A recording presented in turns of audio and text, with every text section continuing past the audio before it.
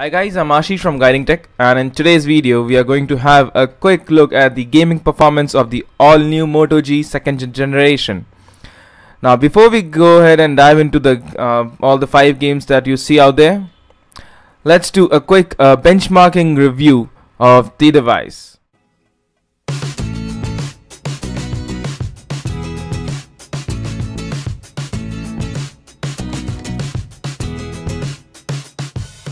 So here we have the 3D Mark iStorm, and as you can see that the frame rates are pretty decent. We have a range of like 19 to 28 of an FPS, which is pretty good for a device of this range.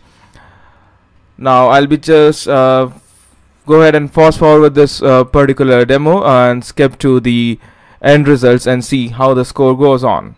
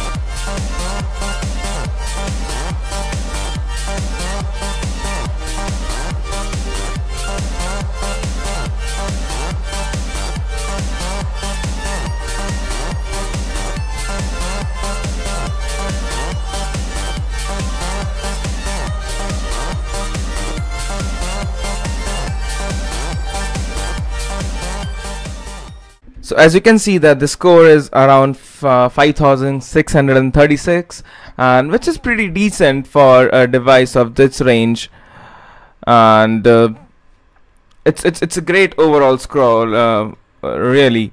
So let's go ahead and see how the game performances are on the device. Now the first game that I have out here is the Temple Run 2. And as you can see that the gameplay is very smooth. I don't see any lags and frame skips anywhere throughout the game.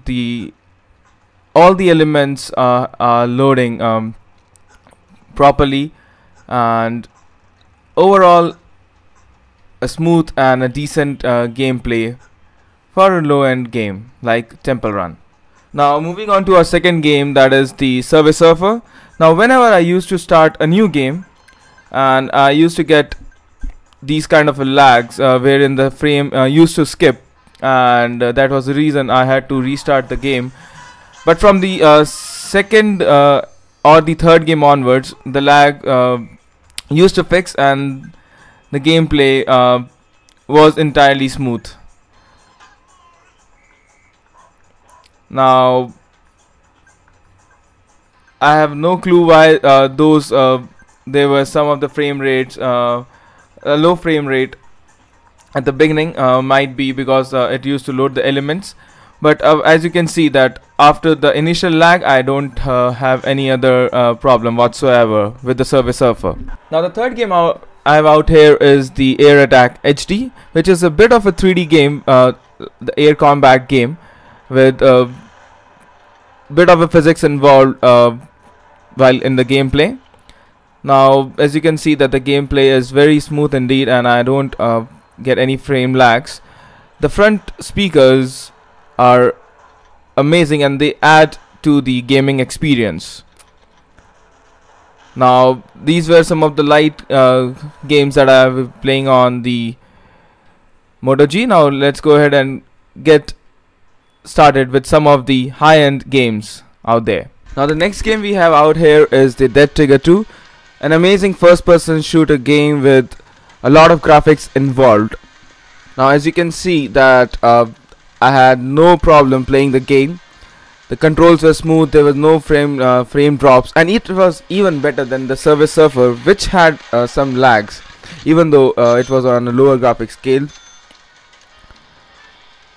As I already mentioned, the sound coming out from this front speaker, it adds to the device, and the fact that the game takes up the whole 5-inch display and there are no soft keys that are visible throughout in the game adds to the quality of the gaming. Now let's go ahead and move to the last and final game, that is the Asphalt 8. Now talking about the Asphalt, we have played the game in the highest and the lowest settings. In the highest settings we did face some occasional frame lags while playing the game, but in the lower settings everything was perfectly fine and we didn't even get a single frame lag. Now for a device of this price, it is too much to ask for, and yes, I am pretty satisfied by the overall gaming experience of this phone.